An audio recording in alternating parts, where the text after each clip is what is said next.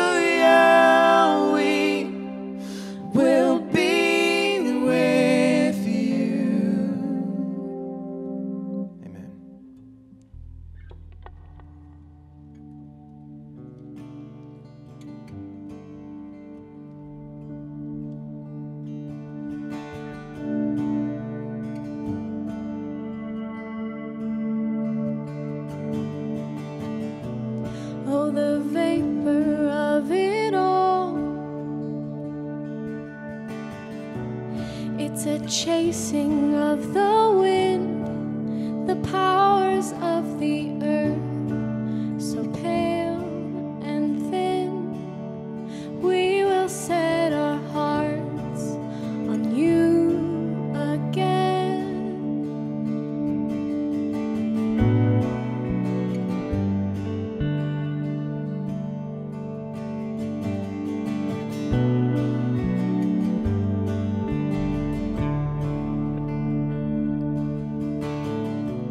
Heaven taunts the hearts of men.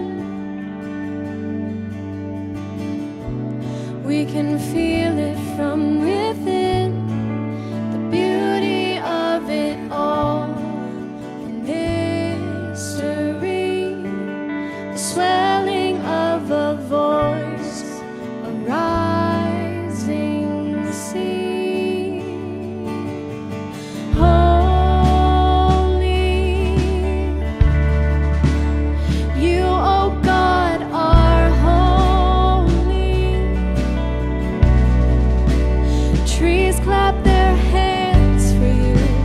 Oceans, they dance for you.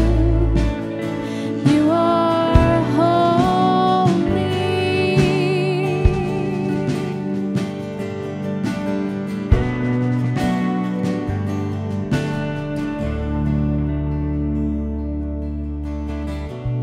Oh, the mystery of it all. I can never peer within.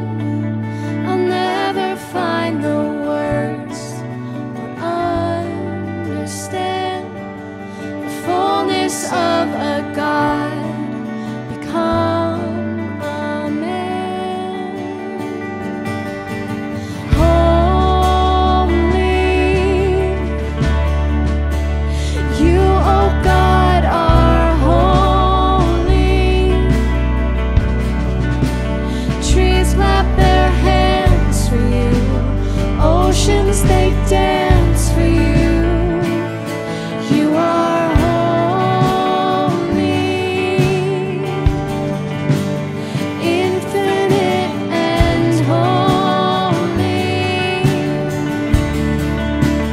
Billion suns rise for you, clouds paint the skies for you, mountains stand tall for you, valleys bow down to you, everything rising to sing all our songs to you.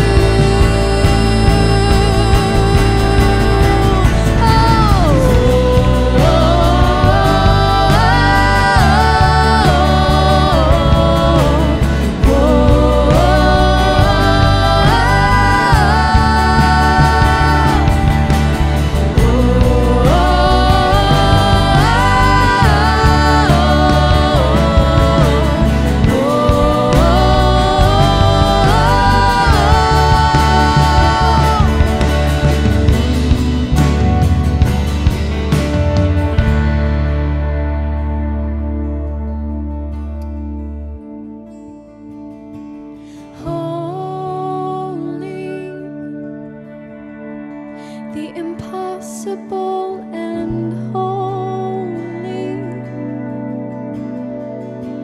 Kings become fools for you, kingdoms to ruins for you, vapor finds ground in you, music finds sound in you, everything rising, everything rising, everything rising, singing, oh, oh,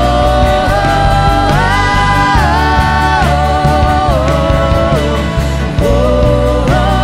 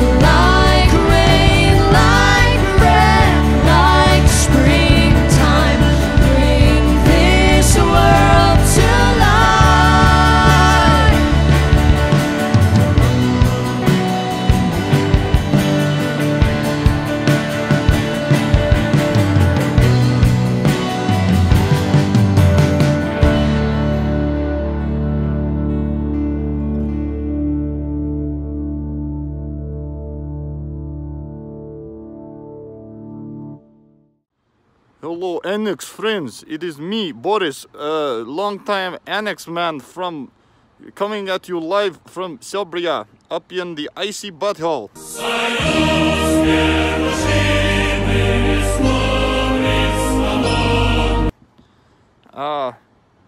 Announcements this week. Online games are ongoing, 7:30 Wednesday night. Be sure to be there, very fun. Lots of friends, very good time. Also, service opportunities, Thursday, Friday, and the Deacon's Closet.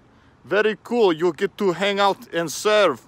Very fun, Jesus, good time.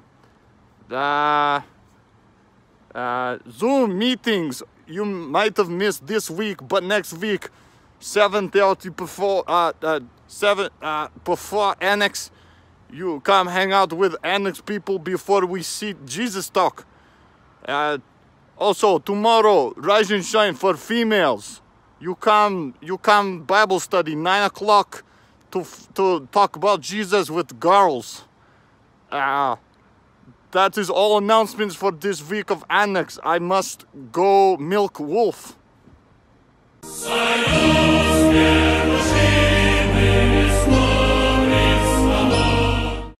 What's up, Annex? Sam Dom here. I'm a sophomore for those who don't know me already. I'm just going to give a quick prayer to set us into the message that Dave has prepared. So hope you're all having a good Tuesday night.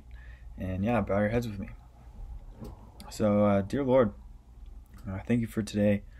I thank you for just the many blessings that you have provided us that just go unnoticed, Lord. I pray that tonight, the message that Dave has prepared, Lord, that you guide us into actively learning and listening to what he has said, that the Spirit, Lord, moves within us and it guides us, and that our hearts are softened and our ears are open so that we may listen intently, Lord, and that whatever Dave speaks onto us, Lord, that we're able to take action in that doesn't fall upon deaf ears, Lord, that the seeds fall on good soil, Lord, and we're able to prosper from that and grow closer to you, Lord. So I pray for your Spirit over everybody listening. I pray for your Spirit over Dave.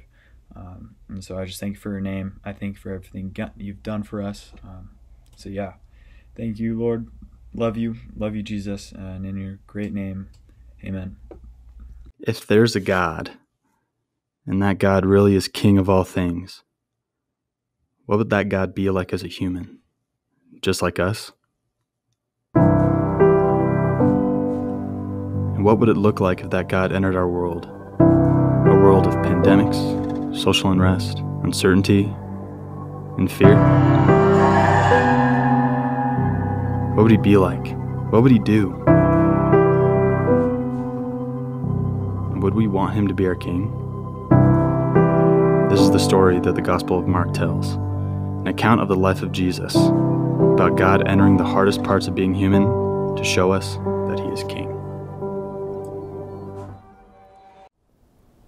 Hey everybody, welcome to Tuesday night. I'm Dave Palmer here, and it's just another Tuesday. What a year this last week has been. Just more exciting twists and turns in the time of COVID and historic wildfires. You never can tell how exciting 2020 is going to get until the next week rolls along. I am really grateful to get to share a word from the Gospel of Mark in chapter 10 with you all. To me, it's a really important passage because it entails a guy who I think you might really recognize maybe in yourself, asking a question that I, and I think many of us, would want to ask Jesus if we had the opportunity to ask him. And he does it, and I'm so glad he asked the question.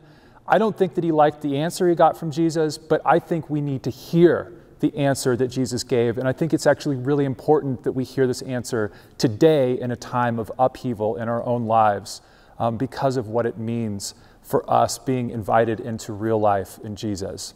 And so here we are in Mark chapter 10, and this is how the passage goes. It says, as Jesus started on his way, so Jesus is going somewhere, a man ran up to him and fell on his knees before him. Good teacher, he asked, what must I do to inherit eternal life? What do I need to do to get into heaven? Is maybe another way that we might ask that in 2020. I think that's a pretty good question. What do I got to do to get into heaven? Like, what's the way to life by the way of God? And this man seems to be an embodiment of just zealousness. He seems like a good, upright guy. Verse 18, Jesus responds. He says, "Why do you call me good?" Jesus answered, "No one is good except God alone. You know the commandments. You shall not murder. You shall not commit adultery. You shall not steal. You shall not give false testimony. You shall not defraud. Honor your father and mother." So Jesus recognizes in this response who this man is. This is a zealous Jewish man who understands Torah, who understands the law of God, the things that God had clarified and said, this is the way that brings life to you and to other people. When you live this way, when you make these choices, when you follow these commands, then you are going to experience wholeness and thriving when you live this way. And that is the law, the clarification of that life. And so Jesus says, you know what it looks like. Here are some of those important commandments. And he rattles these commandments off. The young man responds. He says, "Teacher," he declared, "all these I have kept since I was a boy." Now you got to think about what that would mean. You know, you're talking to like Rabbi Jesus, and clearly he thinks really highly of Rabbi Jesus because he's so excited and both humbled to be in the presence of Jesus that he's on his knees asking this question. And then he responds with this confidence, "I've kept those laws, but what else is there? I still have a doubt. There's still something I think missing in my own life that doesn't quite make sense. And I need you to explain it to me." So Jesus looked at him and loved him. Jesus looked at him and loved him. And friends, maybe if there's a way that you can just hear that. Jesus looked at him and loved him. And as Jesus knows this word that we're about to hear, know this. He looks at us now and loves us and says this, "One thing you lack," he said, "go sell everything you have and give to the poor, and you will have treasure in heaven. Then come follow me." He says, go give away your stuff, and then you'll have stuff that actually lasts and matters, and come, be my disciple. Be under my tutelage as a student and live my life. Follow me. Verse 22, at this, the man's face fell. He went away very sad. He went away sad because he had great wealth. Wow. Jesus looked around and said to his disciples, "How hard it is for the rich to enter the kingdom of God." The disciples were amazed at his words. See, for the disciples, this young man who was zealous of the law, he cared about the law, he was religious to a T. He did things right, he did the godly thing, he knew the law and he practiced it. He was so confident in his own moral behavior that he said, "I've followed those laws, Rabbi Jesus." That's the sort of guy he is. And he's rich. He's young, he's hot, he's rich, he's got his life together. And Jesus then says something that these disciples cannot believe, because in their paradigm, the sign of a godly life, a God-blessed life, was backed up by worldly wealth. People who are in good in the world are in good with God. People who are in good with wealth are in good with God.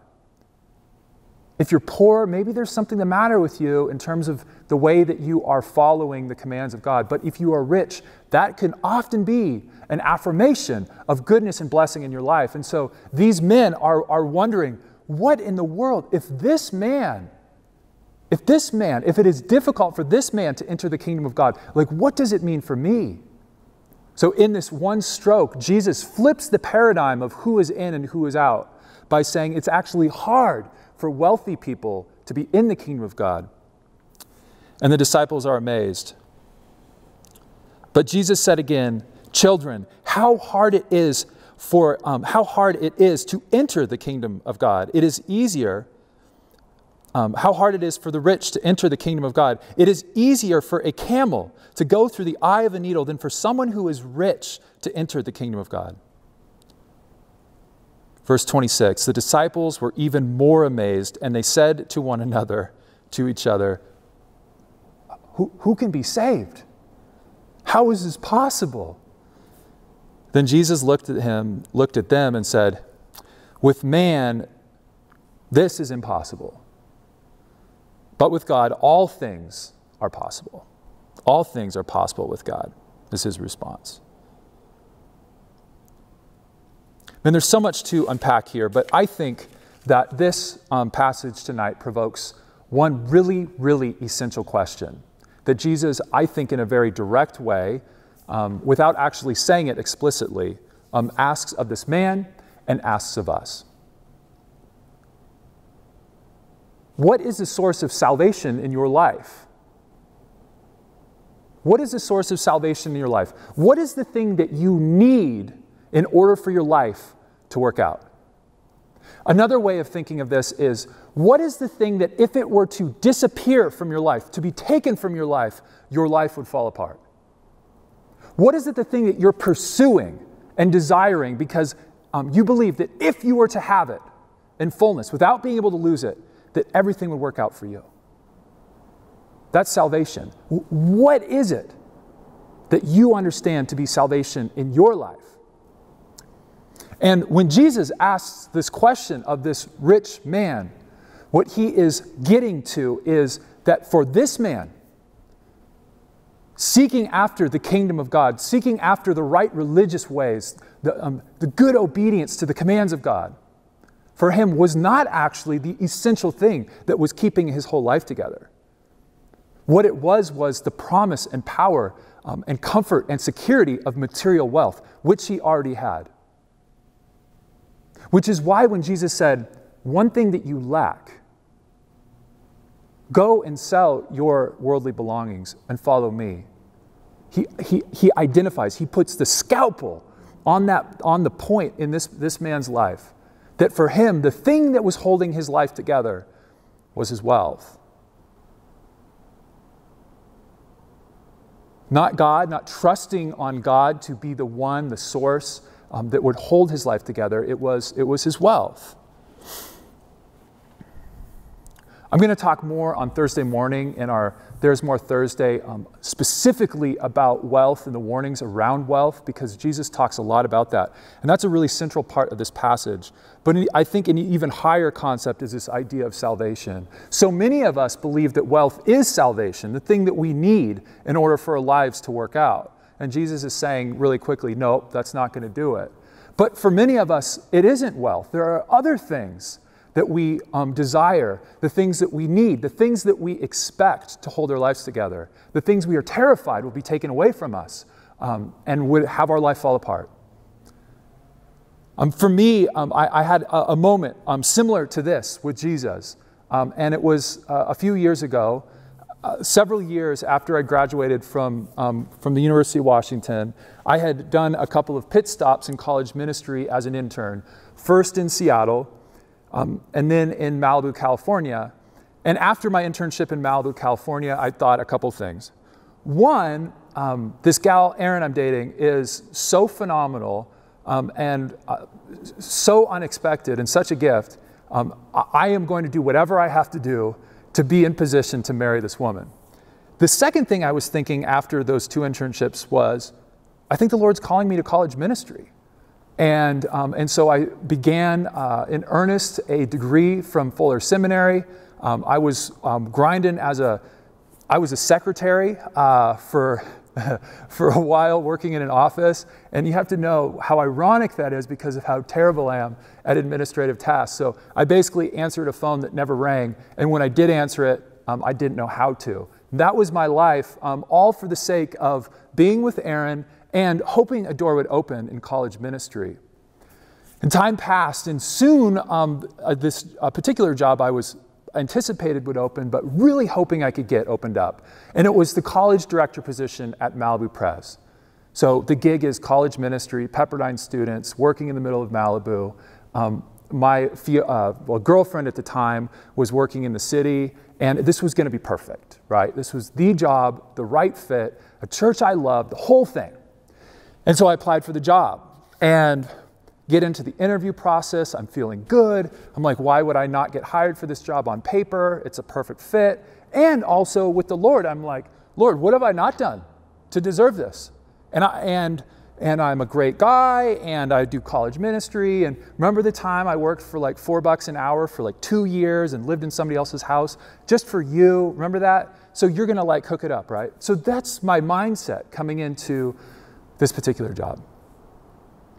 Well, one night along the way, and the process of hiring was super long and very drawn out, but one night along the way I get a call from a friend, and he said, Dave, you got to know something. This committee is 50-50 on you and another guy. And there's a real chance you're not going to get this job. And man, if I'm honest, I was devastated. I was like this rich young man at the feet of Jesus saying, what do I got to do? And when I heard the prospect of what I wanted not working out, my whole face and countenance fell. And I raged to the Lord for days and days. Lord, how can I possibly be in this position?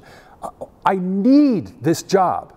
I need it to marry this beautiful girl, Erin. I need it because otherwise I've been wasting my time in college ministry.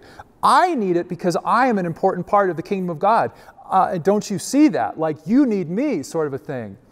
And it went on for days and days and days, losing sleep more and more each night, feeling restless and destroyed and really burned down. Wondering, Lord, resolution, please. Until there came a day when the Lord finally had my attention. And I was sitting alone on the beach in Malibu. It was a cloudy day, one of these surreal days that you get in Malibu where low clouds, very still, and everything feels static except for the waves breaking. And I'm sitting there, and I asked the Lord, what do you want from me? What do you want from me? I know what I want from you, but what do you want from me?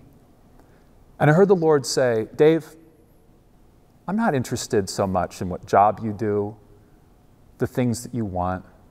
All of that could be a total waste. Those are good things, but all of that could be a total waste. This is what I want from you. I want you to trust me, and I want you to be faithful to where I'm leading you. That's it. And the rest is all going to work out. Is that what you want too? Or is this entire thing dependent on you getting exactly what you want?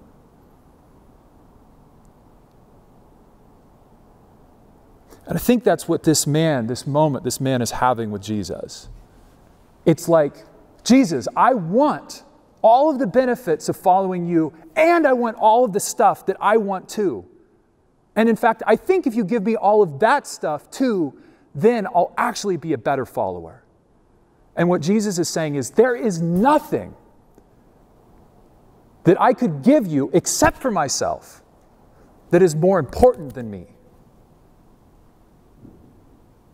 What you need is to follow me, to understand who I am and what I provide. What you need is to understand that I am true salvation. I am the only one that can hold your life together. I am the only one that when I leave, your life falls apart. And the brilliant thing about Jesus is that he will not leave us. So why chase after all of these other things that might seem like good solutions to the salvation problem that you have, but really do not work in the long run?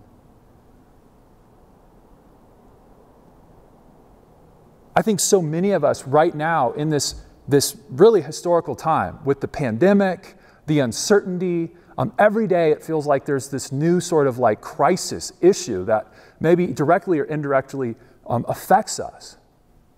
And maybe it's like you're not feeling like Jesus might be like calling you away from something. You already feel like it's all been taken from you.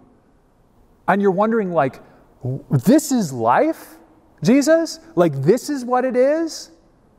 Isolation from my friends, uncertainty about the future, getting sick, the fear of all of this political climate in the air. This is what it is?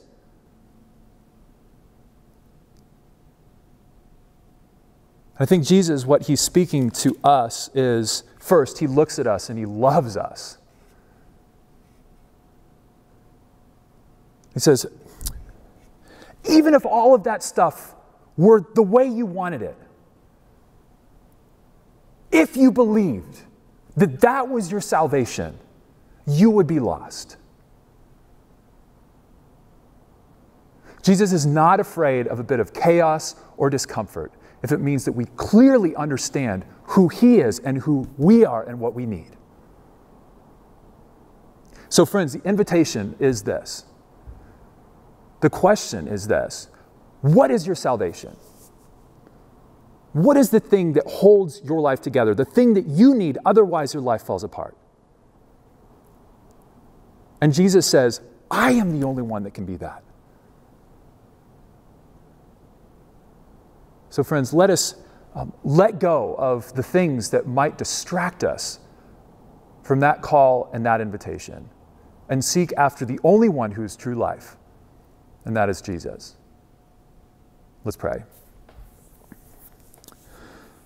King Jesus, we are, I feel both freedom and fear when I hear these words and I read this story. Fear in that so often, Lord, I, as somebody who understands and experiences the power of wealth, the pleasure of comfort, the things that I think so many of us experience that feel like, man, we need those things, otherwise our life falls apart.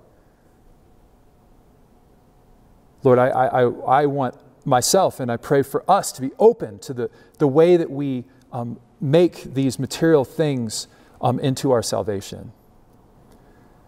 And at the same time, Lord, we hear the invitation of freedom, this invitation that it is you and your kingdom that sets us free from the bondage of slavery of false gods and saviors that cannot save. Whether they be internships, whether they be career aspirations, whether they be relational aspirations. Lord, our hearts are filled with so many desires that so often compete with this one clear call and proclamation of you as Savior. So Lord, even now in this time of trouble for so many of us, would you reveal yourself to be the only one true Savior, the only one that can hold our lives together in all of life's circumstances. We pray these things in Jesus' name. Amen. Let's worship together.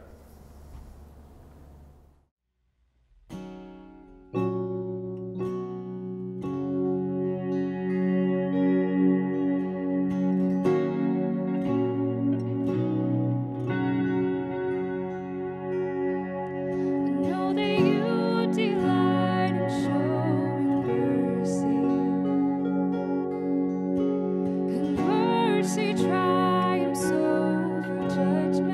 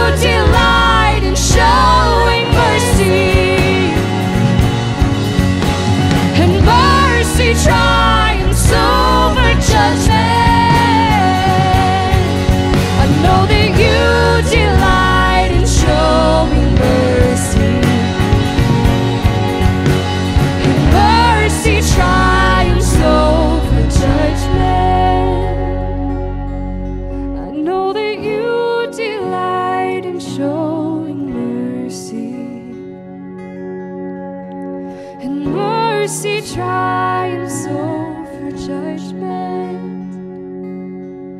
I know that you delight in showing mercy, and mercy triumphs over judgment.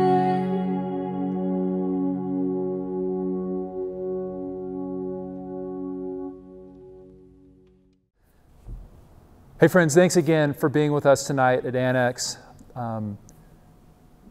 Remember this as we go into the week. First, Jesus looks at us and he loves us. He has so much affection for you and I as his beloved children. And second is this, that the Lord is not in the business of making our life work out the way we want it to. He's in the business of saving us, of being our true Savior. And so rather than looking to him this week to put back everything, structurally or cosmetically or in terms of just the discomfort of your life, put that all back together so that you can get on with living. Jesus simply is inviting you to do this, to trust him and then to follow him as your one true Savior. And in that, we will find true life. So let's do that this week. And all God's people said, amen.